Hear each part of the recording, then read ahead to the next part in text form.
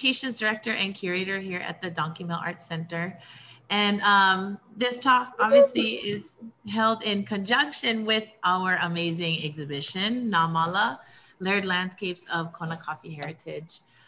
It will be up at the mill, most of you folks know, up until December 12th. So if you, I don't know, most of the artists have come through, but we'll be scheduling some short filming with certain artists who, if you're interested in filming, and we can share short videos about your piece, about your process to share on our social media. We'll be doing that as well. So, oh wait, Mio, you were gonna do some of the housekeeping. Sorry, before I dive too far in. I feel like everybody seems quite acquainted with the Zoom, and I just want to say that we are recording, as you know. Yes. And that we will be doing sort of 5-minute presentations, and it's alphabetical order, and people can type in the chat and ask questions, and I'll go ahead and recite them. But we will be keeping track of time because we have a lot of artists, and we have about an hour and a half. Yeah. Anybody have any questions? Wonderful. It's so nice to have you all here. It really is. It really is. And just for the record, this is our first online artist exhibit walkthrough. So it's fun to use this technology to connect ourselves as well. So I know I'm not supposed to apologize in advance for technical difficulties, but I will. No. We're all good. We're in good hands. So just to give a little background on the exhibition, Nā Māla, Layered Landscapes of Kona Coffee Heritage. It really started, I mean, the seed that was planted was every year we do an exhibition that's all about, that celebrates Kona coffee heritage, associated with the Kona Coffee Cultural Festival. So this year, with plans changing and the festival being postponed, I saw it as an opportunity to really step back and look at the larger picture of our āina, of our land in Kona, and really the abundance of it, that we can celebrate all of the many elements that really come together to create our environment. That's the layered landscape element of it. So we have, our environmental landscape, that is our plants, flora, fauna. We have our, the historic and contemporary cultural landscape. So, that's rooted in a foundation of Hawaiian culture and values, layered with folks who came after, and brought their culture, brought their gifts with them. So there's a layering of cultures there. And then also, the biodiversity and the agricultural layering, from the earlier days of what is known as the Kona field system, and the incredible abundance that was intensively cultivated, by our kupuna that fed, hundreds of thousands of people, I would say hundreds, in Kona. So the abundance of that agricultural culture and history here it's insane. It's really insane. And I'm excited to learn more about it with Jesse. He's going to take us on a huaka'i to a place that he's taking care of, Kahalu'u Kuaheva. So anyways, just a little background of the Kona field system. And Jesse, please correct me if I'm wrong. I get excited. But the Kona field system was such an intensively cultivated area. It was 20 miles long, 3 miles wide, extending from Kailua to, I believe, Ho'okena area, right? So, all of these factors that come into play here in Kona. Many of you know our weather patterns are different, that make it ideal for so many different plants. Our rainy summers, our wet, our rainy summers and our dry winters. Our soil with all the basalt is really conducive for drainage, plants that like that, slightly acidic.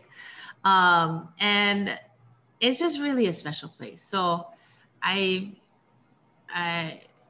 to celebrate that, where we're from and the connections that we have with this āina, was just such a wonderful opportunity. And one of the fun elements too was to bring in these artists who obviously have a connection to this place. Some of you folks having, you know, generational ties, ma'oku'auhau, very, very deep connections to Kona.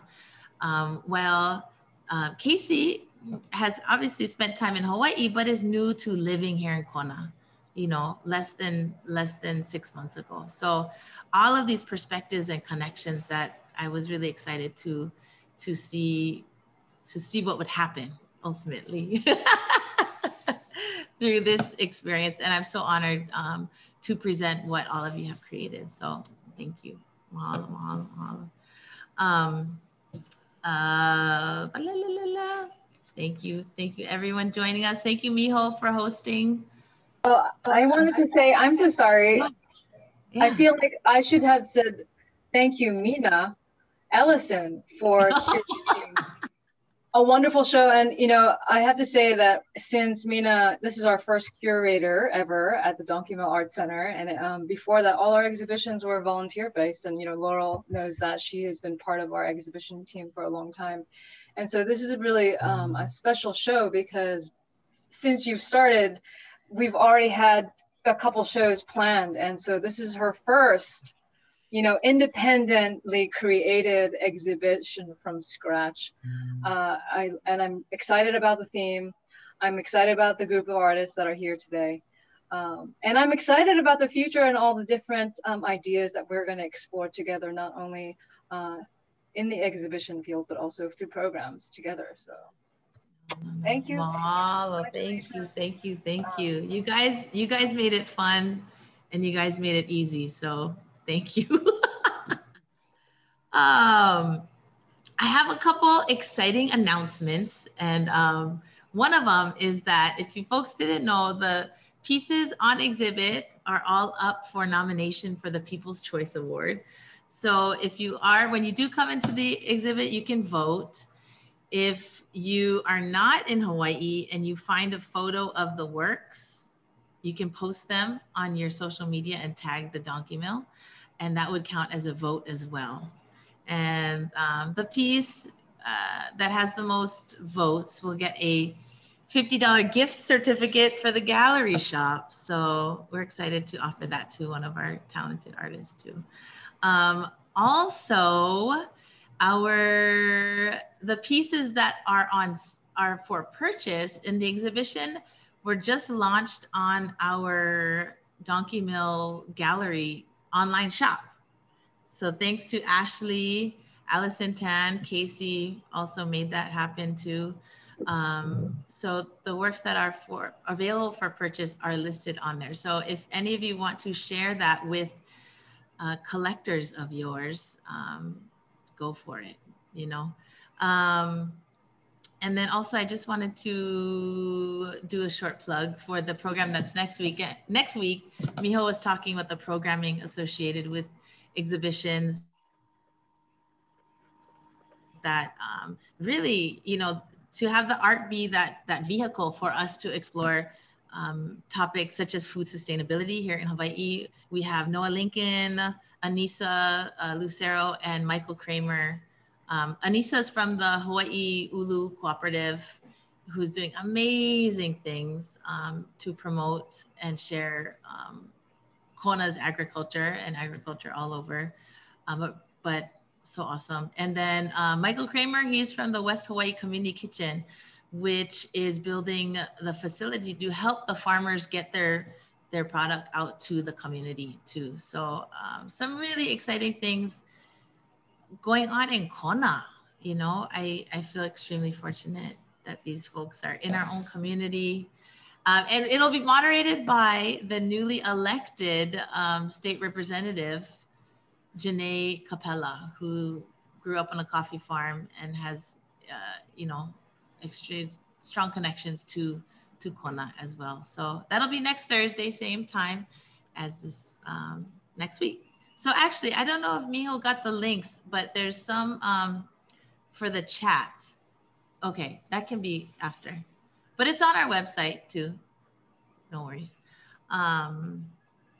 So yeah, without further ado, Miho, did I miss anything? No, we should start. Yeah, let's get going. Enough of me. So I'm gonna share my screen.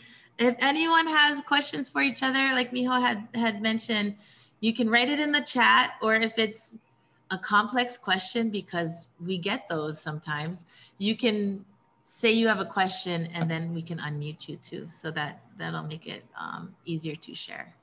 Yeah. Okay, awesome.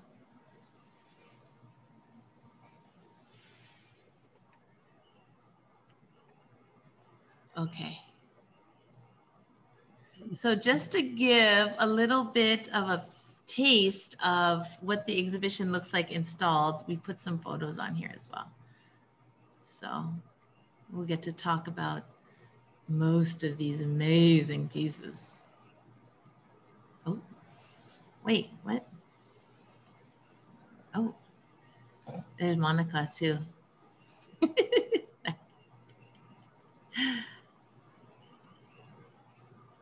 Wow.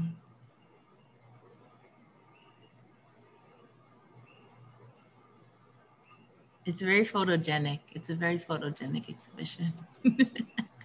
Okay, Tara Cronin, you are up first. Thank you. I'm first? Yeah. I just dreadedly realized that as I looked through everyone's last name. Okay, here I go. Thank you guys. Great. Thanks for being a part of it, and thank you, Mina and Miho, for making it all happen. So, okay, I'll just talk a little bit about what you're looking at. These are 3 pieces from my project titled Winds, as in the wind in the air. I'm not sure if you can hear me properly. So I titled it Winds, kind of talking to the idea and just kind of talking to the way that wind shapes the earth around us through all sorts of patterns of erosion and just natural, topographical patterns. And so I basically went around Big Island and I captured what I thought to me resembled these places that looked almost like they were telling a story. And these are like specific spots, but I think that the land around us always is telling a story. And I kind of wanted to just talk about through the project how our relationship to the land around us is not very different from the relationship with ourselves and with our own bodies. So that's my little intro. Is that too short?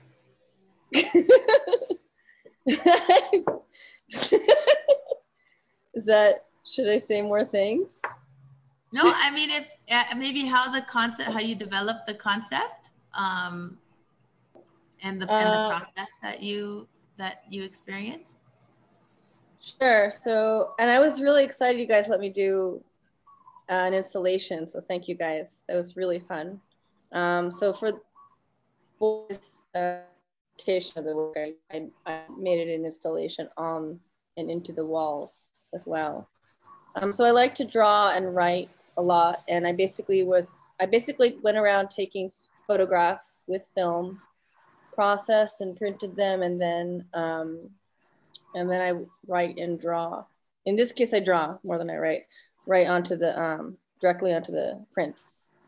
And in this way, I'm kind of having a conversation with the landscape that I took of that particular one, for each image. And then I just wanted to kind of expand that out onto the 3D space in this case, so that I can kind of talk about the movement, the change, the history, the time, the changing, ever-changing landscape. and an ever-changing humanity, which I think they're actually very closely tied. So, yeah. Question. Yeah, go ahead. Questions, please. Tara. What? Yes. Hi. Yeah. Hi, Kanani. Kaulu kukui. My just one question is the circles, the orbs that permeates throughout your piece. Because I love orbs, I love circles. The guys say, well, you're just orbiting again. You know, I'm stuck out there in space. So anyway, what's your concept? Why do you do the circles? Or is there any? Yes, if you have one or not, I don't know. I can't fully answer you. I'm sorry. That's okay. I don't know why, but I'm really drawn to circles myself. I am. That's quite all right. That's quite all right. I totally understand where you're coming from. And to me, that's a good answer. I like that answer. I like that answer. Thank you.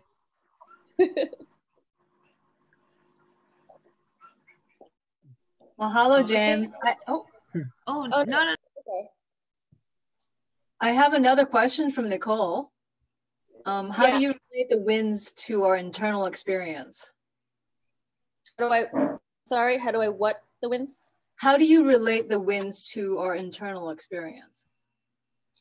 I think I just titled it Winds to talk just about how landscape is formed.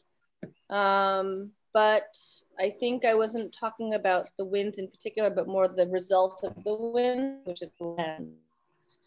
And so I feel that our internal experience is very physical. And I think that a lot of times, sometimes whenever people tend to say body and mind or mind and spirit. And I don't think there's an and.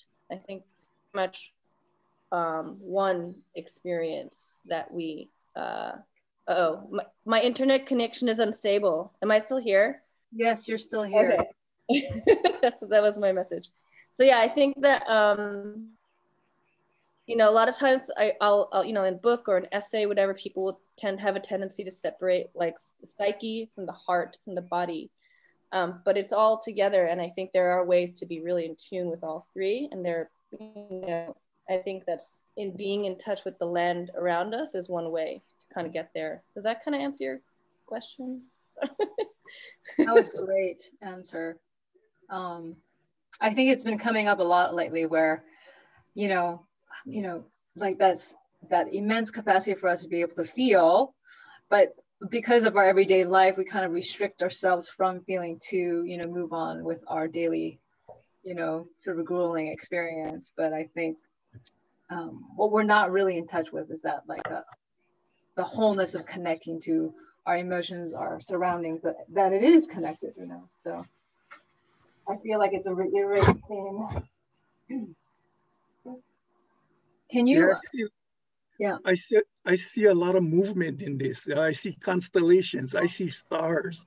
I see hula. Hula is movement, not only dance, but the movement. And the winds, when you title it the winds, yeah, it's all about movement. It's about that energy that flows through the universe, flows through us, and it's still at times, and it's hurricanes at times. So it's process. So it's like, and it's showing up here, and it's cool. I like it. Awesome. Thank you. Okay, excellent. I'm going to move on to Miss Haida. Mahalo, Tara. Mahalo, Tara. Wow. Okay, well, you know, I'm feeling quite intimidated following Tara because it is so beautifully abstract and sounding so deep. And I'm just, mine is very personal in a way and very concrete.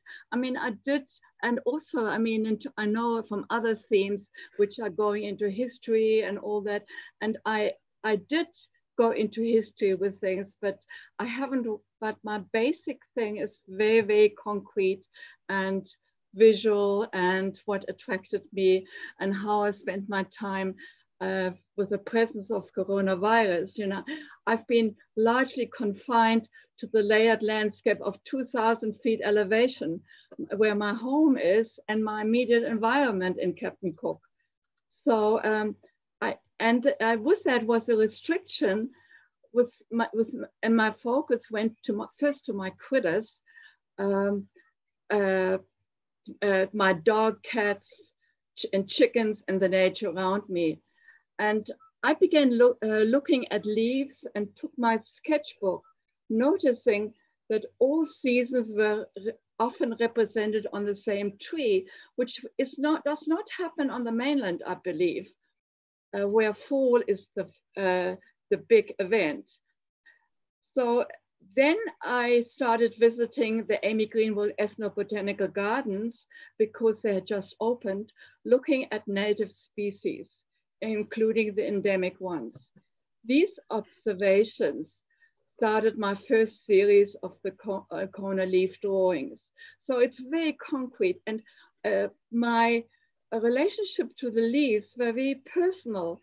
My drawings are not idealized botanical ones, but an attempt to capture the adaptations of individual plants affected by climate, soil conditions, and infestations. I discovered that many plants which we consider typically Hawaiian are actually not endemic even, but are considered canoe plants, which were brought by the very early voyagers before Captain Cook. And these were essential for the voyagers' survival. So we refer to the, I just explained for those who don't know, we refer to the native species as those that came with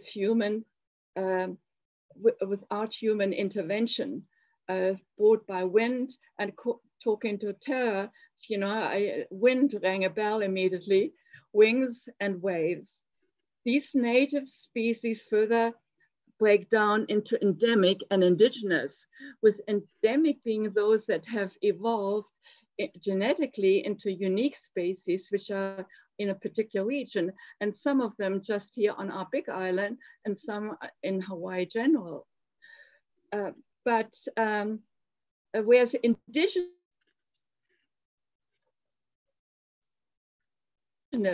can be found. So the canoe plants are the ones like ulu, taro, kalo, and maya, the bananas. And these are all very important in Hawaiian culture. Most of our bananas, early bananas, have actually been replaced by later introductions because they were commercially more viable. But I believe that our Hawaii banana might have a connection to these early ones, which is a very, very strange banana, because the bunch actually goes on this usually on the stem, in the stem, and is protected by a stem and looks like a pregnant belly, hence the word hapai. So this is where, it's just a very personal relationship. I feel really getting to know these plants, the individual plants, and they're not necessarily the image we have, like, for example, of the ohia. I didn't represent it like with the flower, because here we really think of the flower often, but rather the leaves and the seeds. And often, so I represent leaves which are discolored or bug bitten, but very, very interesting. So also on my walks, I was enchanted by a huge leaf of the giant castor bean plant, which really fascinated me.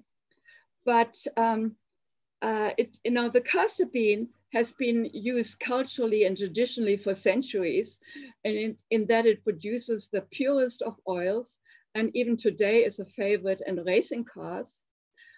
Castor oil has also been used for medicinal purposes. I don't know if you might have been have experienced that in your past, you know, but I have, you know, at my, you know, which tells you about my age. But the parts of the bean, however, are extremely toxic, extremely poisonous. And also the plant is invasive. So that is, this plant, like others that are invasive and threaten native growth, are not welcomed on the island. And because they may have both good qualities, but they also have very bad properties in that they threaten our native growth, our indigenous growth. So, but I'm fascinated by all this. And, you know, a lot of our really decorative plants, I mean, our very vibrant plants are often later introductions, which have become invasive. So, you know, so that's why I call this new series I've started, with the castor bean being the first one. You know, I call this series Paradoxical Plants, because they have both good and bad sides to them. Now, if you're interested in plants, so in personal experience and making your acquaintance with particular plants, and then also with their background and what they were used for, both in the culture and actually make a personal acquaintance, I would recommend that you go to the Amy Greenwell Ethnobotanical Gardens, and it's open on Sundays between 9 and 2 p.m. 9 a.m. and 2 p.m. Mahalo for bearing with me. Thank you so much, Haida. When Haida told me about the tile piece, it was so, I mean, her skills to capture the essence of that plant, like you're saying, not as a botanical illustration, but to really capture the character and the process, the evolution of each leaf, what it's going through.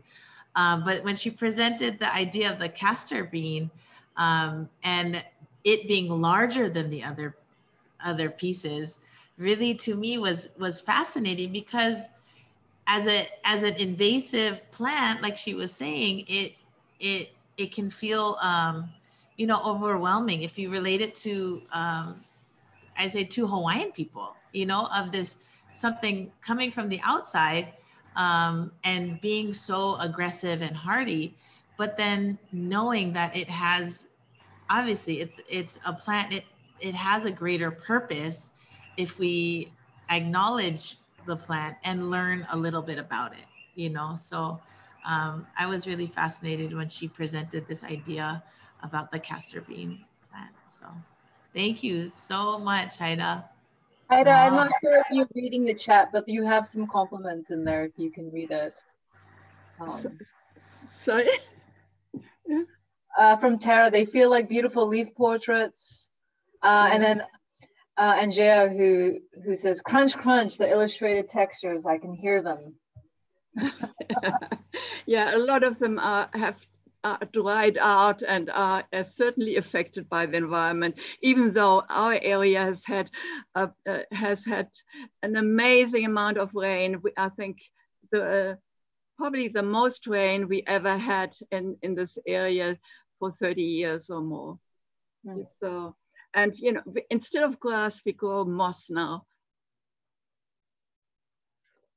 Awesome. Thank you so much. Thank you so much. Mahalo, Haida.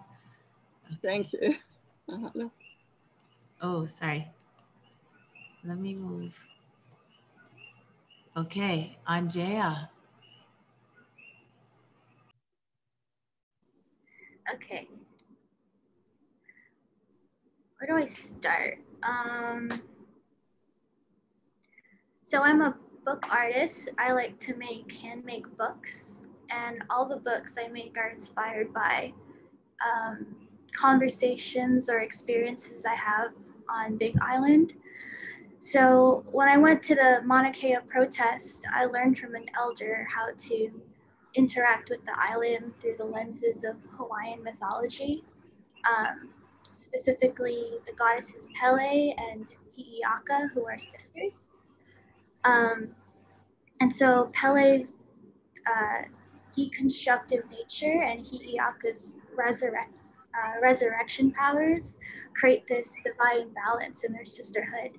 And I made this installation to show the balanced weight of their influence on the island and how we should adopt this this balance in our lifestyle, whether it's our career, our diet, our, you know, if you live as a farmer or a city dweller, I think it's important to be aware of what you give and what you take from the island, or else if you took more than you needed and you never gave back, the balance would fall to a consequential extreme.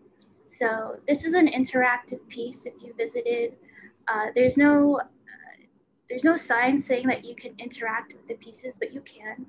You can handle and touch and look through the books. They're all empty journals and sketchbooks. The idea is that the stories are by you. And on one end, so this, what we're looking at right now is the Hi'iaka book. So each book the goddesses are represented with texture and color. So here we see Hi'iaka being symbolized with growth and sprouts and moss, next to volcanic rock, which I feel like when I first look at volcanic rocks, like all the pohoi, it doesn't look like there's any potential for growth, but that's Hi'iaka's power. So together, they're life, death, life, rebirth, decomposition, and nurture for growth. And we should all adopt that in our lifestyle. On the other end of this seesaw installation, I torched the hell out of the other side to also show Pele's, destructive nature.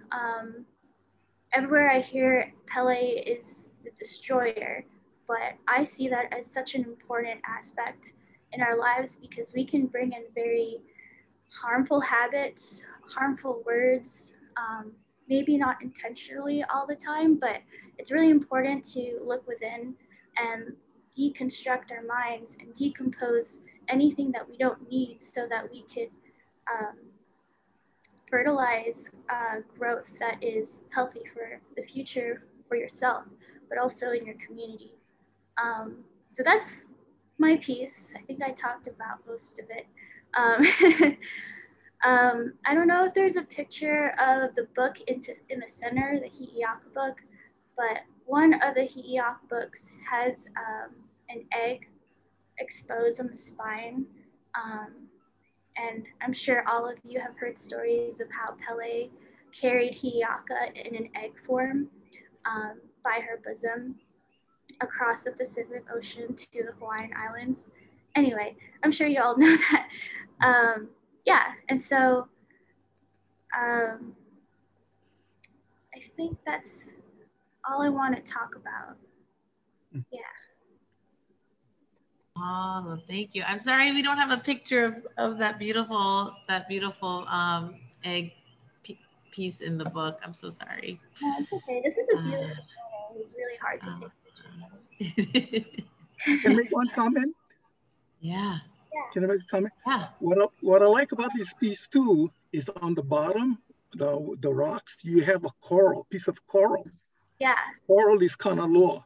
Kanaloa is god of the ocean, yeah. Mm-hmm. So he has a hand in that growth where everything starts in the ocean, it comes onto land and Pele. So they all interact. And I said, when I saw that coral piece, I said, yeah. So Kanaloa is also represented in there. And Kanaloa is to me, not only God, but that is your subconscious. That's where all growth, energy, sparks of life, and everything comes from. The idea when you get that eureka moment, that's Kanaloa talking to you. So there's more. Pele is there and it's great. The Hina aspect also, yeah, Hi'iaka, but there's more to it in there that, let me tell you, strong piece. Thank you. Thank you. Mahalo, mahalo. I don't know, but I feel like the process of just organically saying comments at the end of the presentation, if we have time, is kind of nice to hear voice. Should we open it up to that more casual style versus the chat? Yeah. Or, I mean, do both, but yeah, we can do both. Yeah. Please feel free to comment at the end. Thank you. Yes. Yeah. Wonderful, Oh, Andrea. So can I sneak in a final comment? Yes. Which is that I love that they're all empty and that these are, you know, that it's up to us, up to you to tell the story. And there's something about that that's very powerful for me. To remind us of our responsibility as well. Yeah, and that it's our choice, you know? Yeah, lovely. Thank you. But the texture is so amazing, you know. I did see it in person there, and I really wanted just to handle them, but I was too timid to do that. But they're so beautiful. They're absolutely. Thank you.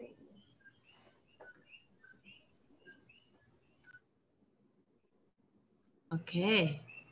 Awesome. Is Akiko here? Oh, she's not joining us. Okay. I wonder if there's somebody in the main space. Okay, here we go. Miss Bailey. Aloha. Hi, everyone. I'm Bailey Ferguson. Thank you so much for this opportunity, Mina. It was really a great challenge for me to move my painting. I've been doing a lot of painting about the sea and the ocean. And so to move that back onto land and to investigate the Kona's layered landscape, which I feel like my technique of layer painting really complements the show theme. So it was really fun to work with the green palette, and I had to do a little work around that. So thank you. So the title of this piece is called Kona's Resilient Drylands. And so in thinking about the importance of Kona's agricultural history, I was inspired to speak to the future of Kona's agricultural landscape, but especially in the wake of climate change, which is something that I have on my mind daily. So when I started thinking about this project, Mina gave us all the artists a PDF that was about 120 pages, and it was called Nā Māla o Kona, The Gardens of Kona. And it was a report about the land use history in Kona, and it was published in 1989 by Marion Kelly. And that was really helpful for me just because I knew, you know, I've lived in Kona for 2 years. And so I've been on Hawaii Island for 6 years, but just new to Kona. And so that book really, the report really gave me an understanding of pre-contact agriculture and then post-contact.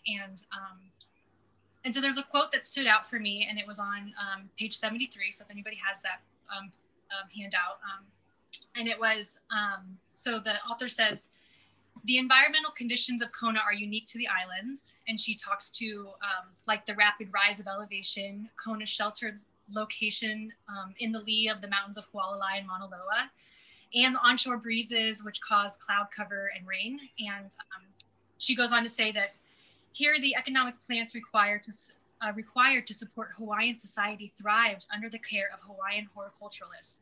These conditions made the Kona district a very important resource for the Hawaiian subsistence economy in pre-contact times.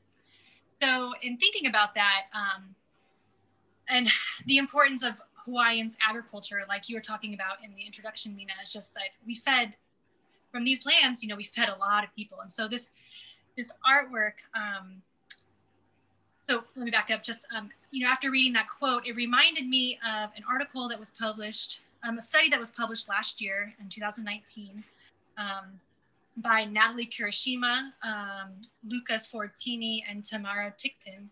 And that was titled The Potential of Indigenous Agricultural Food Production Under Climate Change in Hawaii.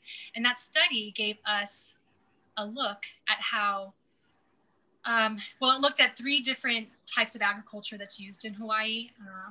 We have the irrigated pond field, dry land agriculture, and colluvial agriculture. And what we use in Kona is the dry land agriculture, and how it can potentially, if we were to use all of our agriculture land, we could produce enough food for the entire state in our current times with current consumptions.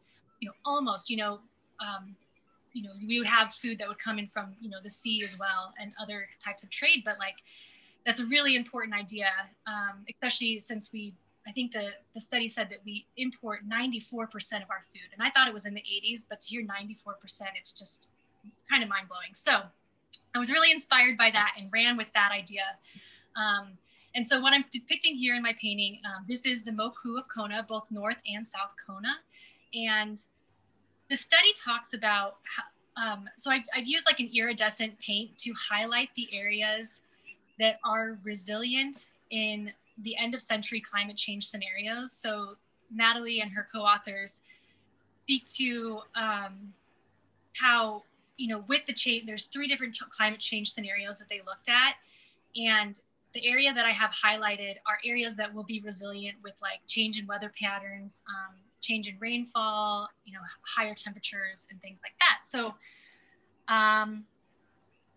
so yeah, I guess, through this work, I was hoping to, give a visual awareness of our role and ability to produce food through indigenous ancestral methods, and how we can, how there's potential to feed our whole state here. So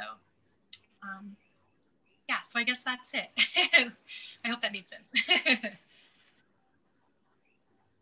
I have a question about bringing up the importance of maybe the āpua system, and historically how that was so important and how that can be adopted to modern times. I don't, or maybe. Yeah, I mean, I'm definitely not like an expert in the āpua system. And in fact, like my painting, when I first started the painting, like I mapped in the āpua'as. And I wasn't sure how I was going to incorporate the āpua'a into it. Read the PDF handout that Mina gave us of the land survey in 1983.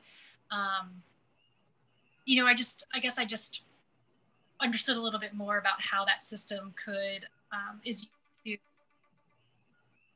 to trade in between. But I don't know. I guess for me, I'm sorry. I'm not an expert in that system, but and if anybody else wants to chime in, I mean, there's so many others that are also really maybe more expertise, have more expertise than I do. I'm so fascinated with it because we're in North Kona, and we're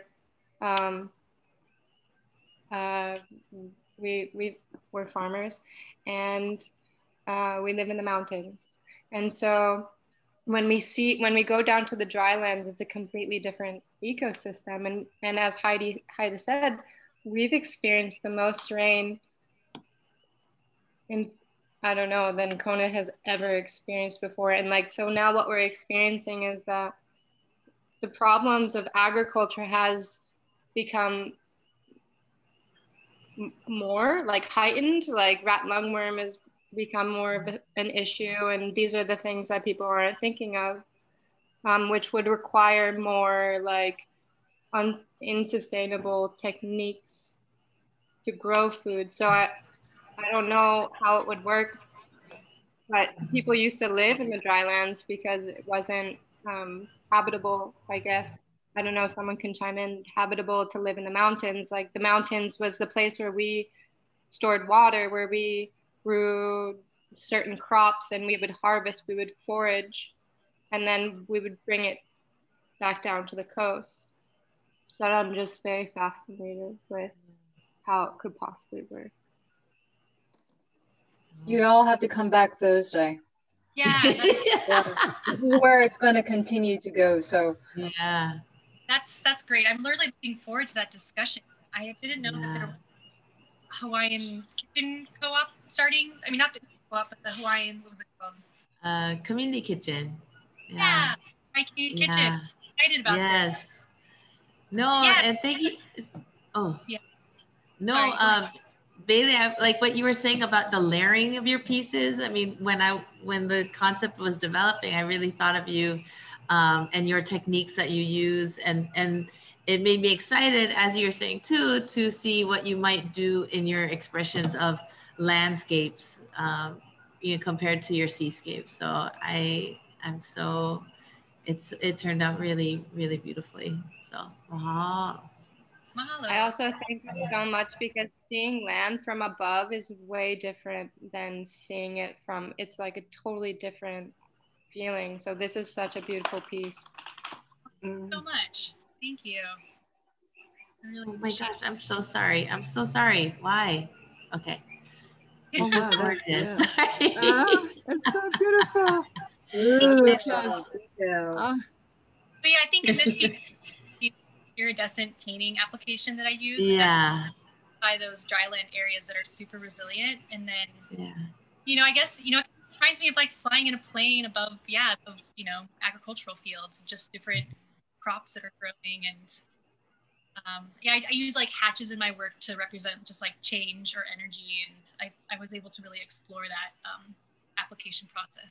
So yeah, I really like it's so dynamic, and yeah, and the shape and the way it's just kind of, it's as though it's like moving across the canvas. Oh, definitely. Glad that you get that feeling. Mahalo. Okay, thank you so much, Bailey. Mahalo. Okay, let's see. Okay, Jesse. Hey, aloha kako. Aloha mai. So I guess a couple months ago, Kahakio and myself went to visit Mina, and we were picking up some wood from her property to complete another project. And while we were there, Mina had told us about the exhibition that she was curating, and wanted us to enter something in it. At first, I was kind of hesitant because I've never entered anything into an exhibition. But once I heard the title, Nā Māla, Lair Landscapes, I was in it. Myself being a farmer and aloha āina, a person who works in the forest, I thought this would be a great opportunity and it'd be a lot of fun. So I knew I wanted to work with something that kind of spoke to tradition and modern time. I knew I wanted to do some kind of implement farming-wise. So I decided to go with the o'o, or the digging stick. So it's something that was used traditional times. It was used during the early coffee plantations, during the sugar plantations. And even today, people are still using the o'o as a primary tool. So from there, I wanted to start at the top, kind of work my way back in history in a way. And so I wanted to work with lauhala. So lauhala was something that I thought of when I think of coffee farming, and I think about the mo'olelo and the stories I've heard from a lot of the old timers. Primary theme that they talk about is, you know, they do their coffee picking, they do their coffee farming during a certain portion of the year. And then on the off season, they'd be doing their lauhala weaving, making hats, making other kind of things for people to buy so that they can make money during the year. So I decided to go with this kind of cover that goes on the top. And it's woven in a way that kind of represents the coffee baskets. So traditionally, the coffee farmers would pick and they'd have these big lauhala baskets that they would let the coffee beans fall into.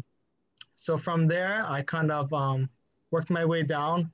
So I know a lot of other traditions as well, but in Hawaiian tradition, weaving and, you know, making rope, all those kind of things, they also symbolize, you know, something solid. You're locking something in, you're staying, you're making an affirmation, to these kind of things. So the Lohala was kind of that in the beginning of these traditions that were being woven in. And as I continued, I thought I'd do a carving of weaving. So that would be an example of these even more solid traditions that have been steadfast through these times, from modern going back to traditional. And then I guess another important thing for me is when we're talking about mala, we're talking about farms, it's something that's generational, yeah, farming. So you're not gonna start a farm with the idea that, you know, my children aren't gonna do this, my grandchildren aren't gonna do this. You have the idea that this is gonna feed my children. The more work I can do in my lifetime, the more they'll be supported, and so on and so forth.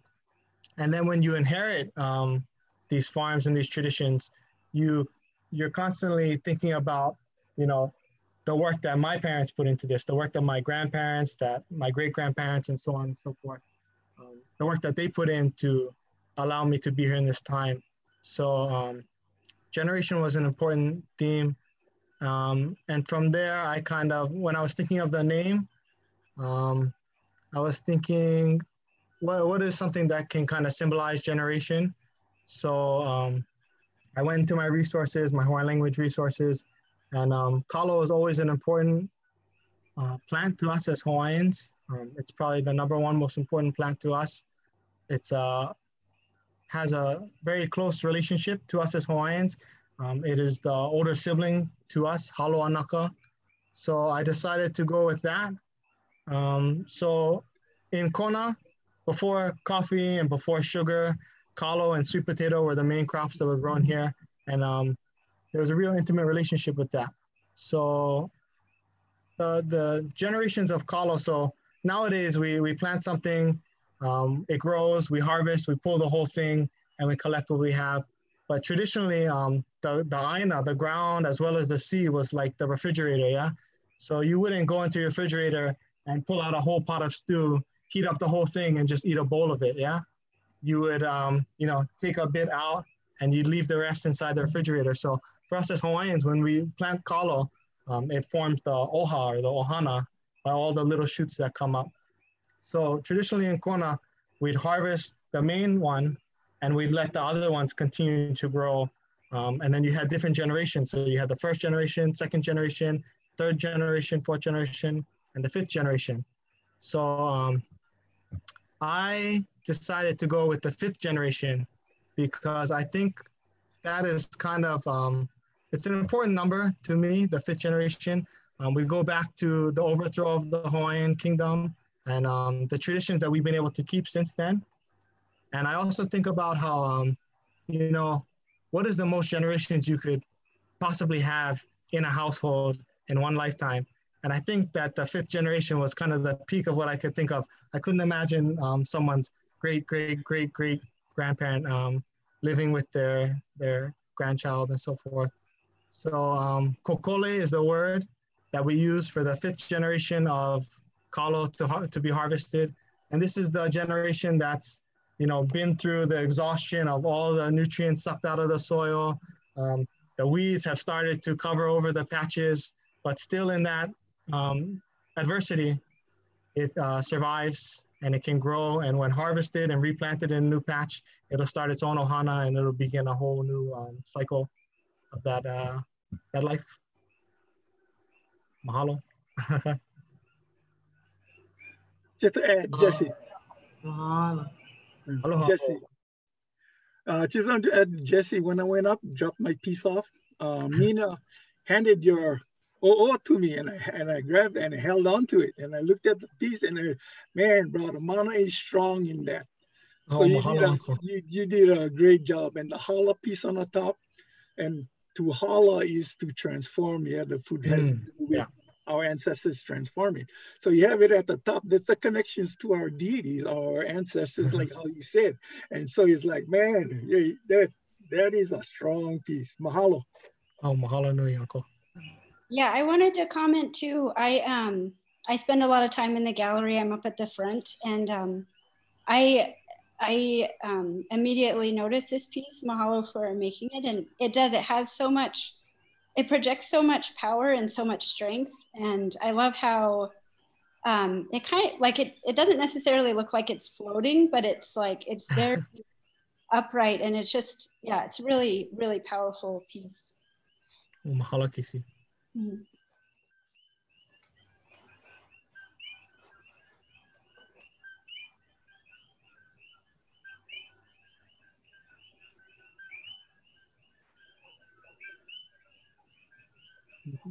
Oh, mahalo, mahalo. Is there anyone else that wanted to share or no? I thought I heard some other voice. But I hope you're okay with the stand that I put it on, Jesse. I think from your explanation, it kind of fits, right? Yeah, it's awesome. That's exactly, I think, what we were talking about. Yeah. It's grounded. No. Mm-hmm. Oh, wait, I'm so sorry. I did it again. I didn't do the, sorry. Oh, that's okay. Oh, yeah, this is so beautiful. I'm failing. Wow. You know, it's incredible. Is this for sale? No. Sorry to bring that up. It is. And actually, I wanted to ask Jesse if the price included the split that we have with the mill. Because right now, I think it's $550, which I was like, oh, we can talk about it later. Oh yeah, like I said, this is the first time I put something in exhibition, so. No. And you guys, Shigo, you might have a bidder in me. But like Jesse was saying, I didn't hear from him. I talked story with him. I was trying to read him, like, we'll see. And then he was like, it's done. And I was like, what? Like, yeah, I was working on another project at the time, and I was counting my hours, and I was like, oh, will I have time to finish this? I don't want to say yes if I won't. No, but, I came together incredible.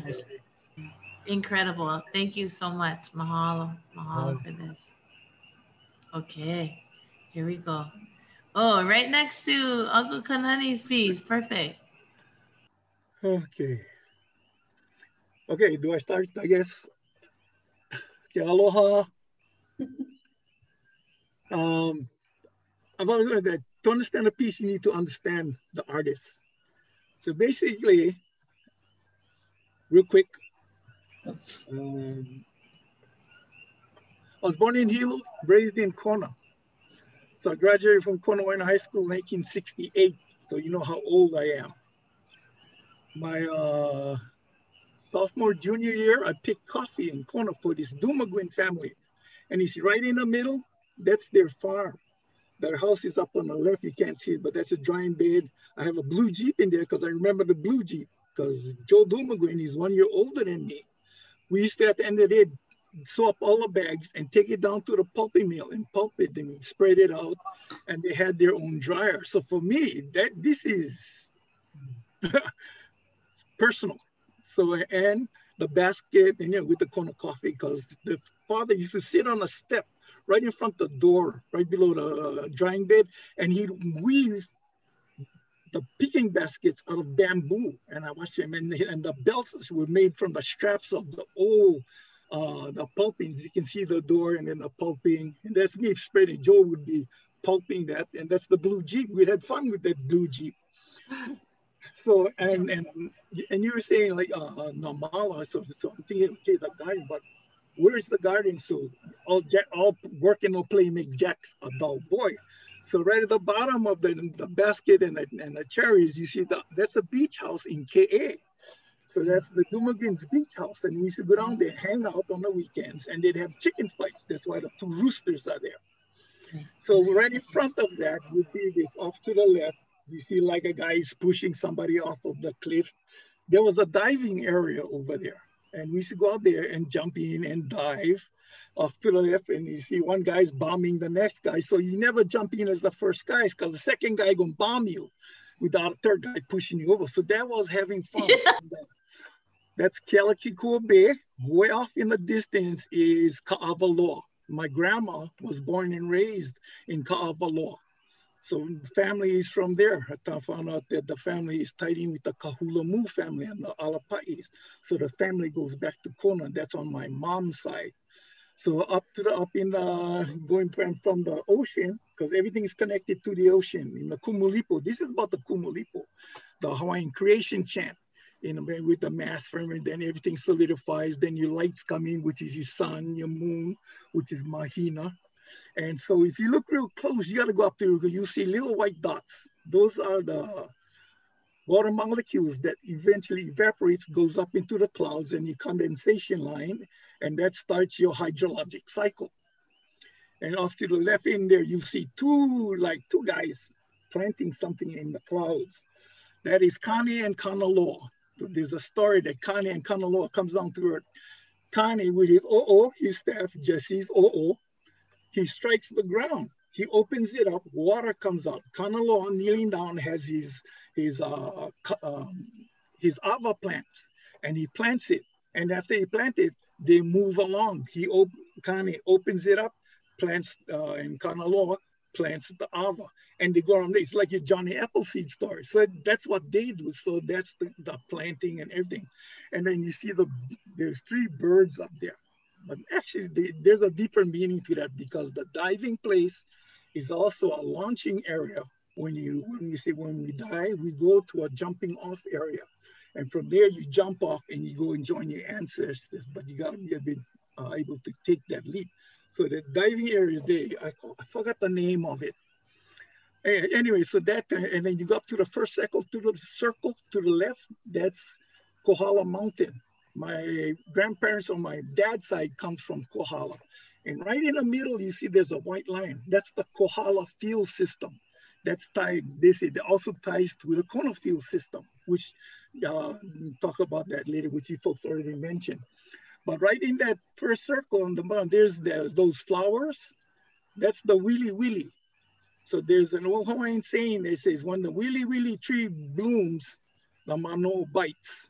And that's usually this time, we're just going through the end of that season. So that's the season, but that's the same time the coffee blooms.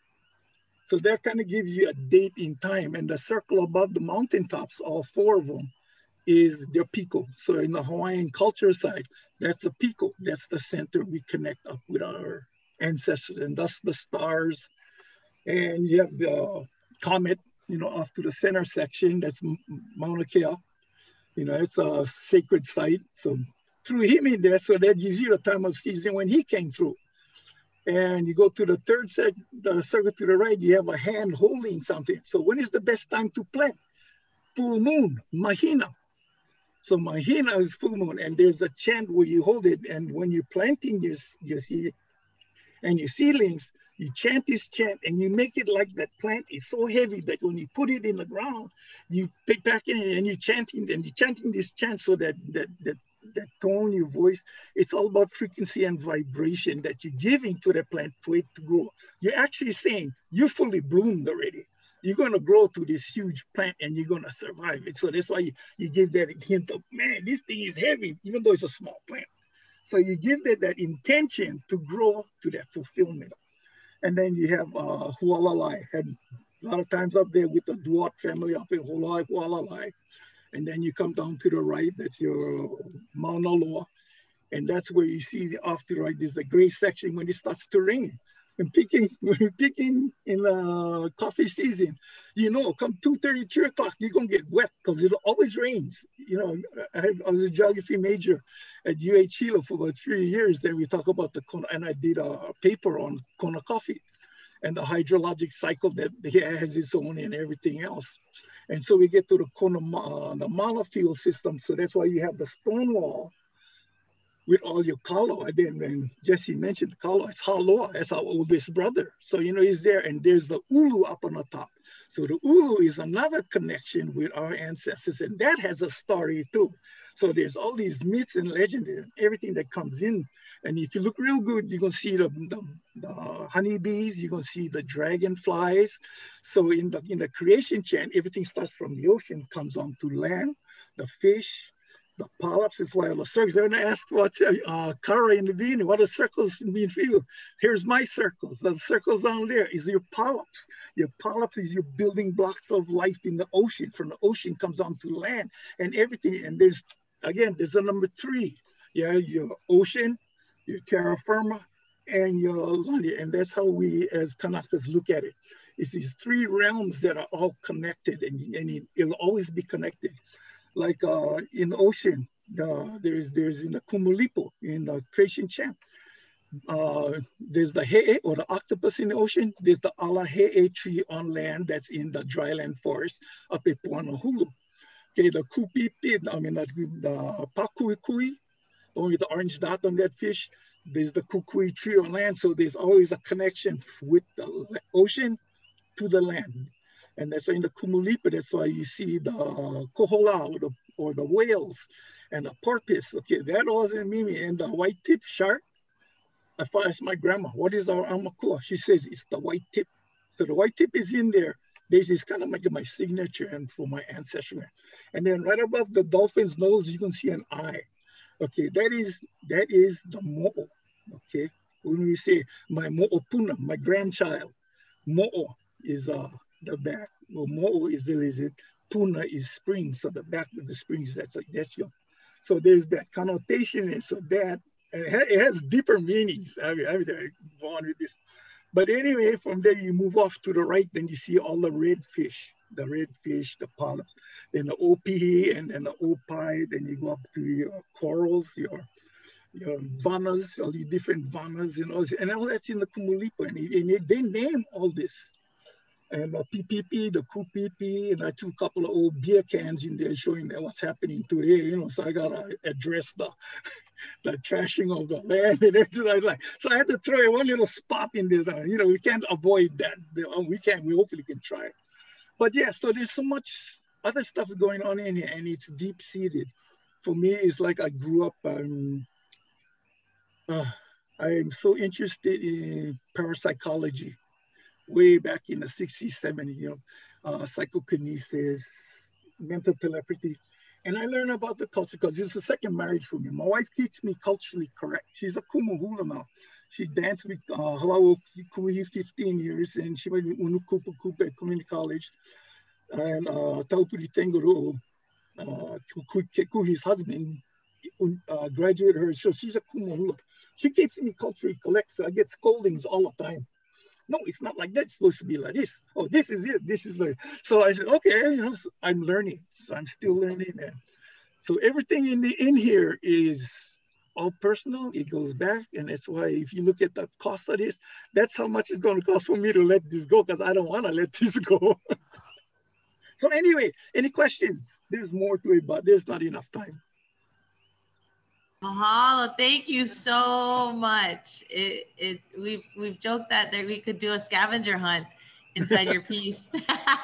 Yeah, I could. But thank you so much. Okay, we gotta move on, but we'll film that video, yeah, that we can do and share. But mahalo, thank you. Whew. Yes, I definitely want to listen to this again. There's so many details, and I want to find all those little details. Exactly. So much. Thank you. Okay, Chris. Is Chris here? Yes, I am. Oh, there. Thank you so much. I'm humbled to be part of this amazing group of artists. I want to say thank you, Mina, for including me and asking me to be part of it. I am an invasive species of Kona. I've been here for 10 years, but I have great reverence for the culture and the land, being also from somewhere else, very far away. So it's kind of interesting to see the take that everybody's taken with the theme of layered landscapes. There was just so much that I was a little bit overwhelmed by the different directions that you can go, and obviously everybody's gone in an amazing direction. So I was looking at the history of Kona, even though I did not get your PDF, but I guess our heads were in the same direction. And the layering of, what makes Kona as a magnificent, coffee growing area and how it got there. And the different circumstances that are not only environmental, but also cultural that have made it to be one of the best, most renowned coffees in the world. So, so of course, you know, my main thought is hualalai. You know, it's like, okay, these are the slopes. This is where it happens, and the combination of the soil, you know, that rich volcanic soil, and the altitude, and the very particular rain patterns, you know, which is different than the rest of the island, you know, in terms of climate. And all of those added to, you know, trying to work with, you know, the technique was to try to work with just from the raw material, which I chose wood because it's a natural material to build up layers of paint and carving and natural fibers. And so, and then the weaving of, you know, the elements that make this area so unique and so rich. And I'm so honored to be calling my home now. So you know, I don't, as much as I respect, I don't, oh, and the other thing about the piece is that it's called reflection. So I also wanted to show the idea that nothing is just straight, you know, there's always so many angles to look at something. So you can look at it one way and then you turn it around and, oh, well, there's no reason why the dark cannot be the sky, and the light can come from below, you know, because there's so much richness historically coming from the land and the stories that it can tell us. So that's how the piece came about. And I think if we would have had this conversation with all of you, it may have been something totally different.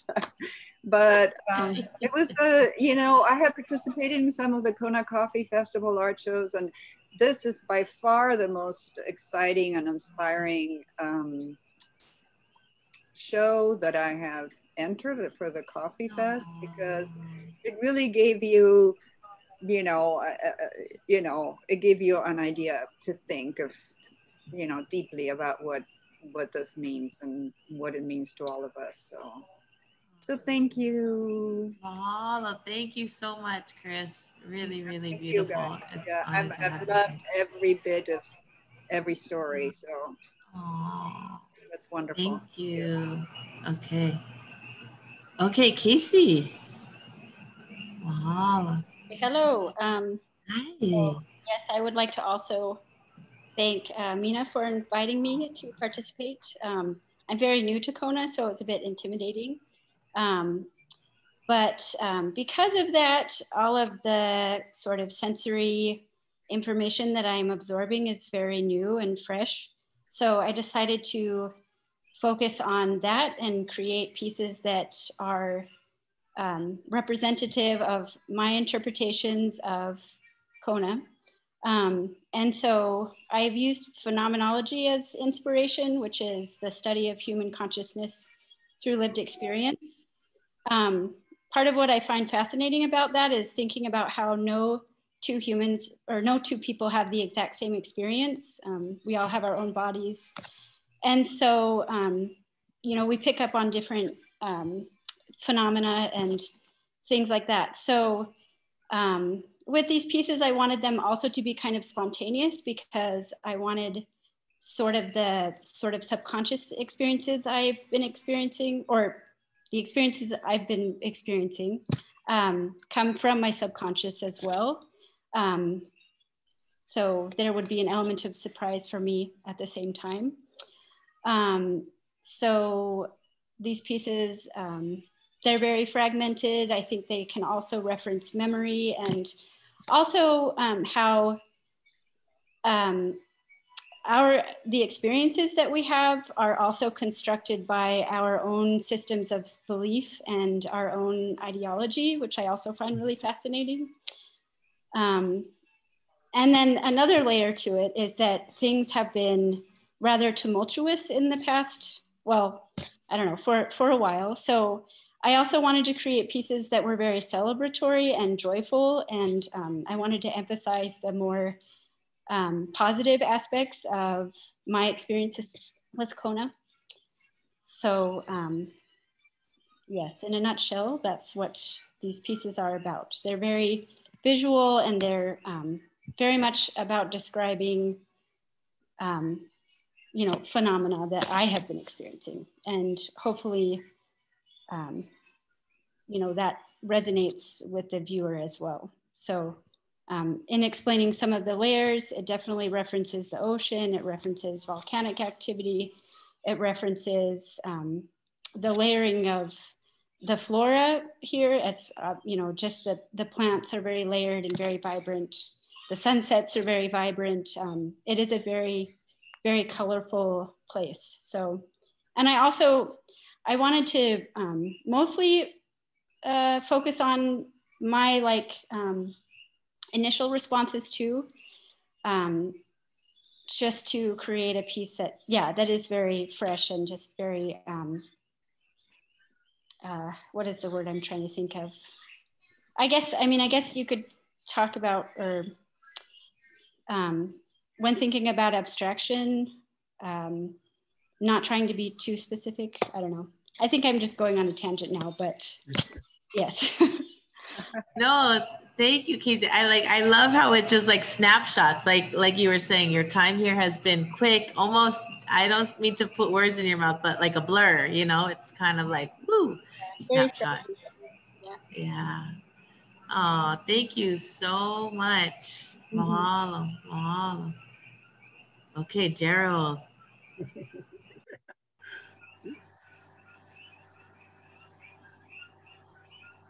Hello. So this is my triptych. It's really based on sort of kind of like a journal idea where these are things that I plant on my farm, and especially during a lot of the shutdowns, the idea of thinking about food and thinking about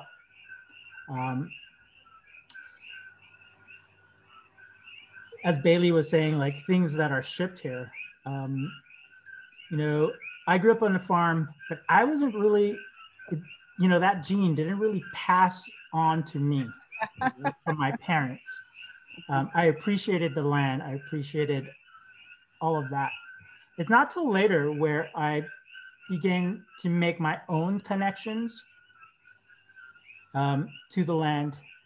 Again, it was passed down to me. So I live on a coffee farm, and really kind of reevaluating, rethinking, reestablishing who I am, really. You know, we are a product of our environment, of our land. So it becomes a full extension of you as a human being. So it's a very literal piece. You know, I sort of growing pumpkins right now, or winter squash, bitter melons, these wing beans, or palang, as my dad called them. So it's really reconnecting to that knowledge. I think my dad had, I just remember having abundance. I know there's a lot of, there was a lot of food that was exchanged from the sea. There's a lot of fish that was exchanged. My dad loved bitter melons, so he grew a lot of that. So kind of reconnecting to some of those earlier memories and knowledge living on the farm. So the piece is actually on Japanese paper, and this is paper I actually didn't make. I do make paper, but this is thicker Japanese paper. The textural elements that I create is from burnt masking tape. So on this detail, it's the two ends you can see. The stitched line is from cotton string. The cotton string is set into sort of a container of black dye. I had to adjust my piece because the length of the string sitting in that die, the intention was for that die to really seep upwards to fill in or color in the paper. So in my, so you can see the ink on the bottom in these glass vases. The actual parts where the ink actually reached the paper is only that dark bottom. And then I kind of cheated a little by dyeing or painting in the rest of the stitched cotton string.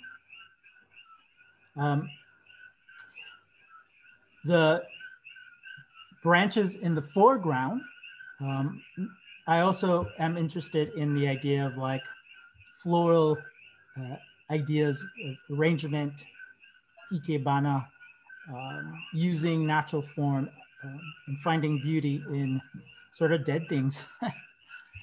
These are, again, from my farm. So just really appreciating how life and death are connected.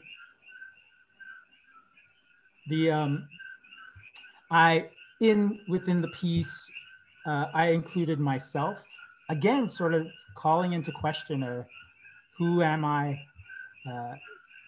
How do, we're constantly defining, well, I am defining as a teaching artist, what do I have? What knowledge do I have? What do I pass on? So a lot of it is, I think, we have to look at the world with that sort of childlike wonder or childlike wonder. So I approach my art in that way. A lot of it's kind of experimental. I've worked with masking tape. I actually love stitching into paper. So it's during the pandemic, I think my connection to just this idea of going back to my roots, which is basically drawing, and just having sort of these biographical moments. So really taking life and reinterpreting that into my art. So the layered aspects, I think, just come, there's so many that you can actually read into. How the string and ink idea, again, it's that, our land is our teacher. And then being sort of connected through the spine. So in my self-portrait in the middle, I did include my back. So I think for me, the back, again, if you think about farming, and I just came from like having back issues, that whole idea of like having a strong back, working in the land. So yeah, I guess I can talk a lot about this piece as well, but it's just really connecting to my love of drawing, my playfulness in sort of putting elements together. So yeah, this is it. Thank you. Mahalo, Gerald. It's so awesome. So awesome. Okay. Okay, Mr. Kakaio. Yeah. Do you hear me okay? Mm-hmm. Good. Yeah, ano ai kako. My name is Kakaio Ravenscraft. And yeah, this kind of, the concept was kind of birthed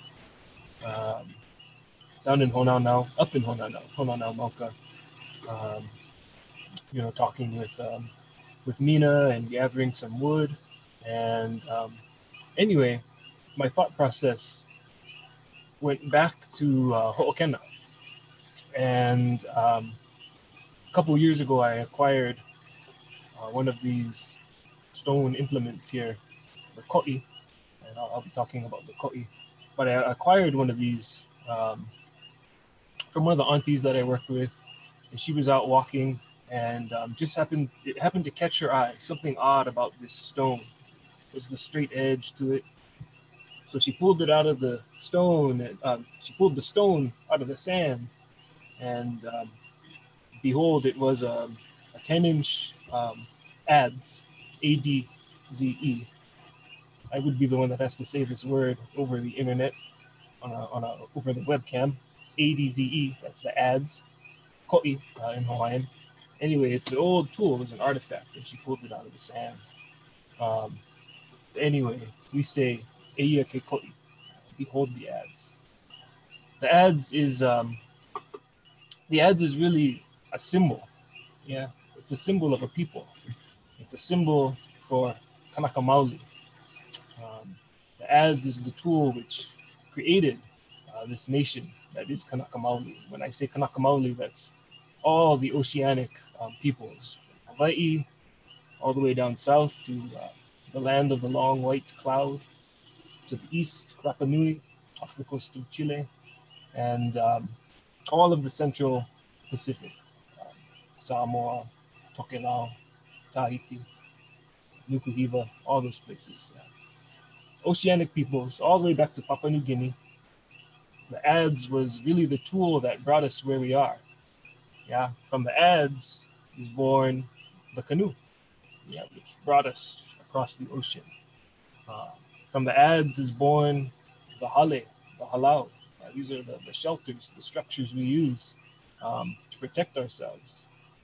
From the adze comes the ki'i. Ki'i is the face of the aumakua, the divine expression of our people.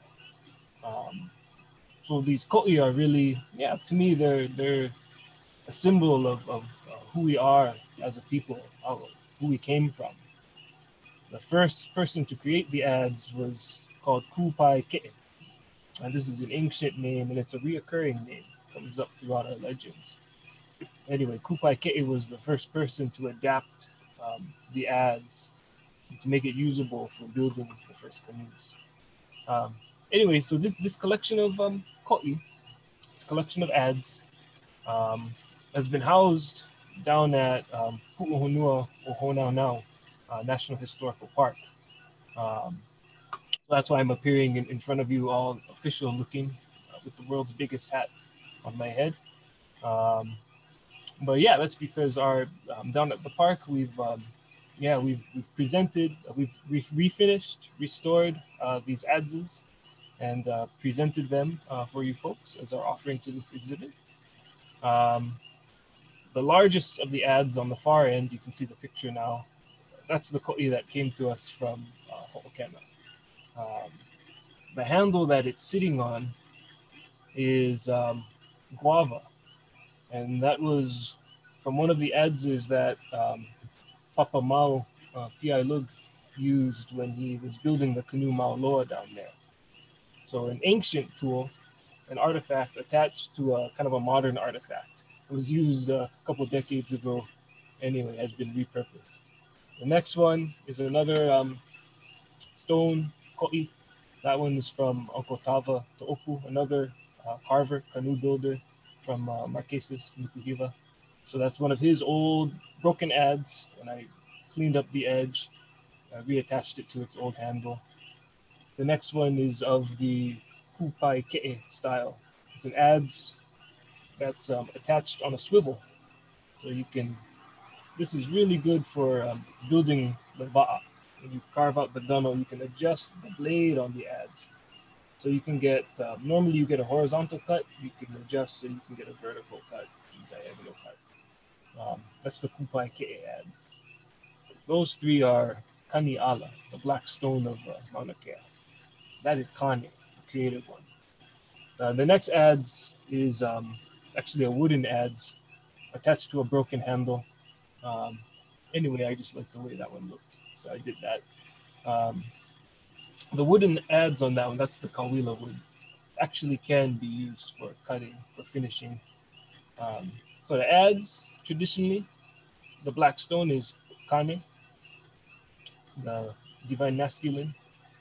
The handle is Haumea, made from the hau tree. Haumea is the divine feminine, the primal mother.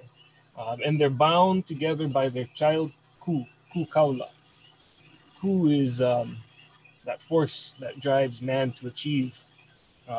Ku is anything that can bind or fasten, that can be steadfast. So the rope is made from the coconut. The coconut is a symbol of ku. So that's the husk of the coconut. These ropes were all not twisted by my hands, but made down on the island of Satawal, which is in the Federated States of Micronesia. And then there's two others sticking out on the end. They kind of look like red-headed stepchildren. Those are the ko'ihau. Ko'ihau or the metal ads. These were made, shouldn't call them stepchildren actually, they're quite handy. These are the ads that we predominantly use in our practice today. The stone ads, sometimes it makes cuts, but those are for the special cuts. So predominantly in our work, in the carving we do, we use the ko'ihau, the metal ads. These two particular ones were made by a blacksmith in the Washington state. Anyway, yeah, this is kind of what we put together. Again, it's this ads, I feel, we believe is the symbol of our people, of Kanaka Maoli. It's the tool that brought us where we are today. And that's all I have. Mahalo. Wow. Mahalo. Thank you so much. There's so much mana. Oh, okay. I know it's getting kind of late, but we got some more mana coming. Laurel, thank you so much. There we go. Got myself unmuted. So this piece sort of began with a desire to explore the sort of the pig on the Big Island, or the wild boar. And I guess here the wild boar plays such a huge role in Hawaiian culture, you know, whether it's the canoe pig that, you know, came over with the breadfruit and the papaya and taro and everything else, or whether it's Captain Vancouver's, you know, wild European boar that came over, or hunter's boar. You know, this sort of, there are a lot of hunters for whom this is a way to feed their families, or a rite of passage, or a way of collecting trophies. And the pigs are also, you know, they're sort of this, they're a beast in the garden. They're, I mean, because they're so, you know, like Kamapua'a, he was always going after the girls. They're very, very prolific. And now they're around in numbers that are sort of out of balance. And so it's, I guess I made this piece as a way to kind of think about that. I don't really have any, you know, it's a huge question. It's not my place. But I like to sort of think about things this way. And I picked, you know, I used color to sort of think about the different pigs. And I'm not going to tell you which is which, because I think I might have my ideas, but I'd rather that you have your own ideas. And of course, so these are, they're cast in lead crystal, which is a very heavy glass. So if you pick these up, they're quite hefty, and Mina can testify to this. And I wanted to, I've had a pig jaw for about 2 years that someone gave me because I wanted to cast one in glass. And on one hand, glass is this sort of, it's this ubiquitous thing. We're all looking through windows and driving around in cars, but it's also, you know, with lead crystal, it's this sort of, you know, it's for the fancy table. I sort of feel like I made these with a sort of veneration, but but there's also using glass. There's this idea of, I don't know if you're familiar with it, the idea of boxers with glass jaws. So it's this kind of, it's this sort of frailty. And I feel like, you know, the environment here is, it's, you know, it has to be rebalanced. It's out of balance. And yeah, so that's what I was thinking about when I did these. I have to thank Mina. We had a bunch of great, or a few great conversations about Kamapua'a, and she loaned me a book about him. And, you know, who cannot be in love with the, you know, the handsome foreigner with the sparkling eyes. Yeah, so it's something I'm just trying to understand. And that's it. I'd love any questions you have.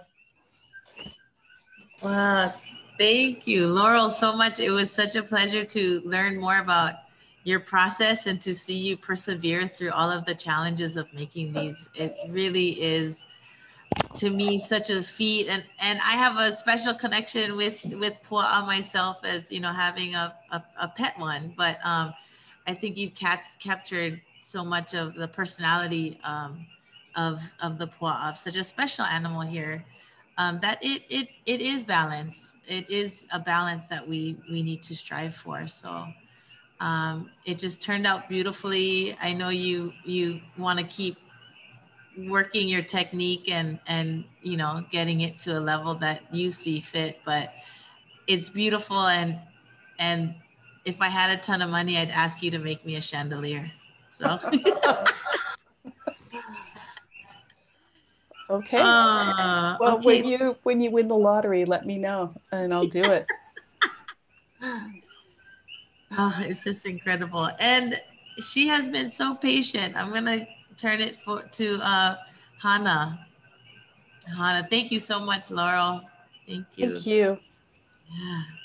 Aloha kako. I'm Hana.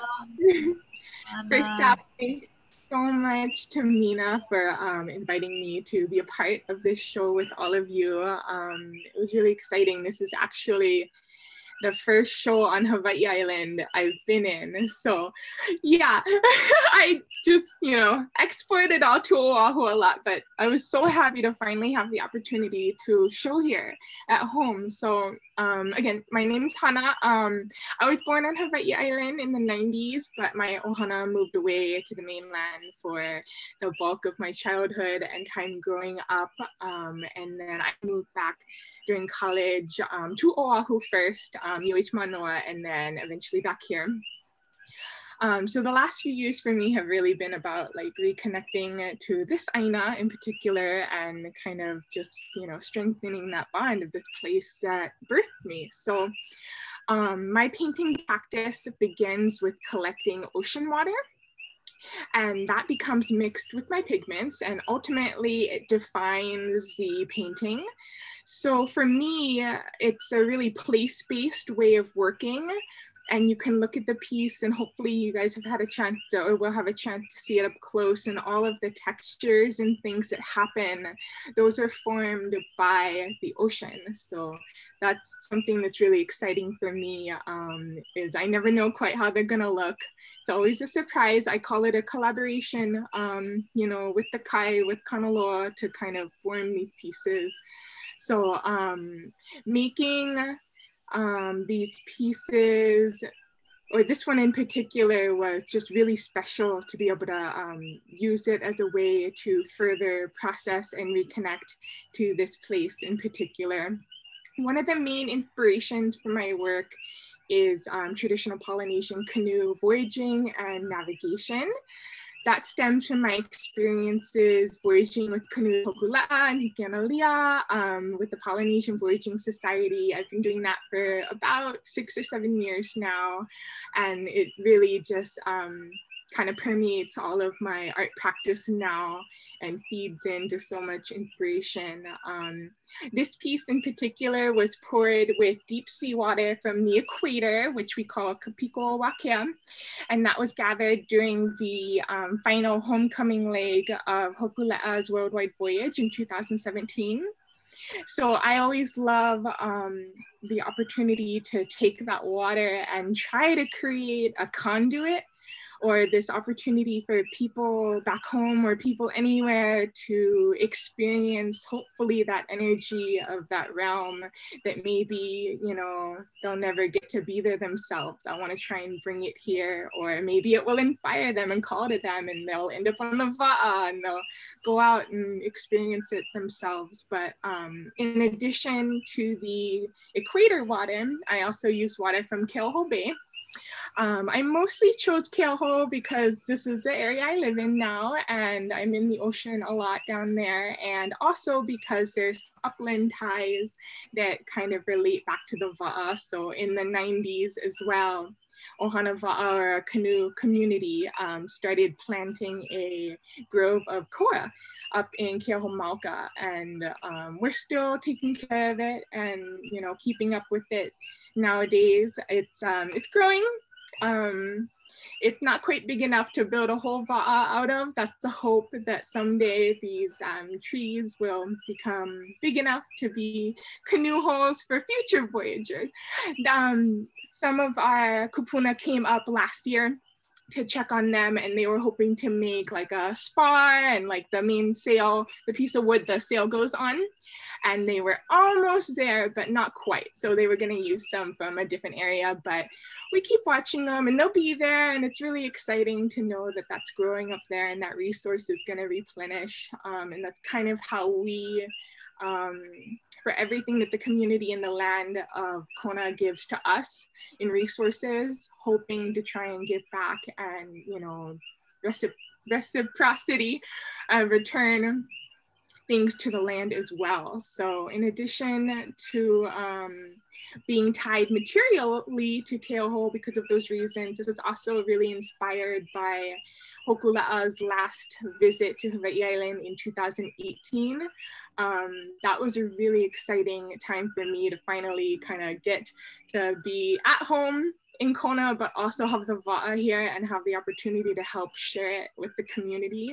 It was really special, and it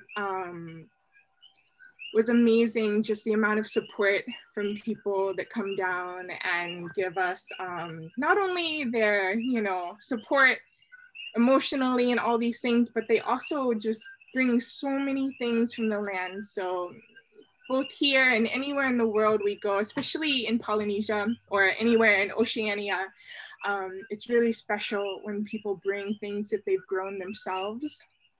So in Kona, you know, we get ulu, we get all the canoe plants that like Haida was talking about. People would bring those to us. They would bring coffee and cocoa and chocolate and just really everything. So it's super special to have people show up in those ways and bring us not only themselves, but also the connections and what they've grown here. So it's really awesome being nourished in that way. I think that's about it. I'm really glad I got to go last. You guys shared so many awesome mo'olelo is why, and it was just so cool to hear everything. And you brought up things that I just, you know, hadn't thought about to talk, like Haida talking about the va'a plants, and I loved Njia sharing about especially the story of Hi'iaka. That made me think, so sometimes if we're on the va'a and it's like bad weather and it can get kind of scary, in those times when I'm not having to steer or do anything like that, if it's my time to sleep, I will think of that mo'olelo and I curl up and I pretend that I'm in an egg, and it really helps me feel better. So it just all ties together, and you guys brought in so many different viewpoints and stories that just made me go, wow, like that's Va'a too. Like all these things about land and all these different experiences, they also tie into the Va'a, and that's always really exciting for me to learn and see different ways those connections form. So thanks. Mahalo to you guys for all of your time and mana'o. Oh, mahalo nui, Hana. It's so humbling and it's so beautiful. And like I was mentioning, with the places that you all went and exploring your own connection to this āina and how it shapes you is, you know, I think now, as always, but now it is really grounding for us to think about, and it can give us hope, you know, that this connection with our āina, with the sea, with the land is connecting us with each other and our ancestors too, you know, wherever they were from. So, whew, my heart is full. Does anybody else have anything they want to share?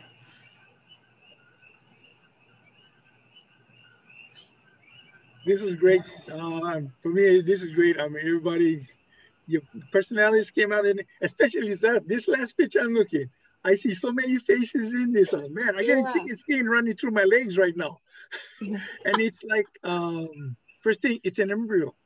It's an embryo in the universe. Absolutely. You know, I saw that too, you know. I mean, it really is the embryo with the fist, you know, and the eye. the eyes. Absolutely fascinating, this detail. So, yeah, beautiful. I mean, yeah. Talk about chicken skin. Well, mahalo everybody for spending the evening with us and being so generous in your time and being so generous with your sharing your mana'o and your knowledge as well. So, Miho, did you have anything? Well, I was wondering. First know. of all, yeah, definitely chicken skin. So many great stories. It's so nice. I wish more people get to listen, but you know, be here. But I guess we're going to be sharing this. I don't know, Mina, if you have docent tours scheduled for the future of this exhibition, but I thought it might be another opportunity where we can invite artists in person to collaborate with you to tell some of the stories during the span of this exhibition. And if you haven't seen the show, you know, the photographs are beautiful, but it's nothing like seeing the pieces in person. So I would definitely stop by. Yeah. Definitely. Mahalo, everybody. Yeah, mahalo nui. And yeah, I will be coordinating to film folks who want to do a short film, not short film, but you know, short video clip of talking about their piece as well that we can share. And we can see who might want to do participate in a tour, maybe a small group type thing. Yeah. We're getting some chat. Okay. Yeah, mahalo everyone for sharing, you know, your pieces and talking more about them. I think, just like I said before, I've been spending a lot of time with the show, so I've read all the artist statements, and I just think it's a really phenomenal show, and I love hearing from everybody too. I think there's so much to learn and so much to absorb. I'm kind of like overwhelmed with all the information, but it's like all really awesome. So thank you. I feel like we had to have a Nā Māla part 2 and 3, you know, like where does it go from here? You know, like what do we learn from each other, and then where does the artwork expand into, you know? Like, right. Go, yeah. How do we evolve our system to be more sustainable? Yeah, yeah. And so no, the conversation, we have literal experts joining us next week. So I'm really looking forward to that discussion and you know, using everything we talked about today as a foundation for conversation next week. So yeah, a springboard for change. Congratulations, and Mina. growth. a beautiful show. Mahalo. Thank you so much for your stories. Oh, mahalo, everyone. Thank you for joining us, and we will be in touch. Yeah, visit us on Instagram and Facebook too. But mahalo, everyone. Thank you. Have a great evening. Thank you. Thank you, Mina. Beautiful. Yeah. Yeah. Amazing Nice work. to meet you, Yes, Jesse. mahalo, Jesse. We'll see you soon. Yeah. Aloha, mahalo, everybody. Awesome. Yeah.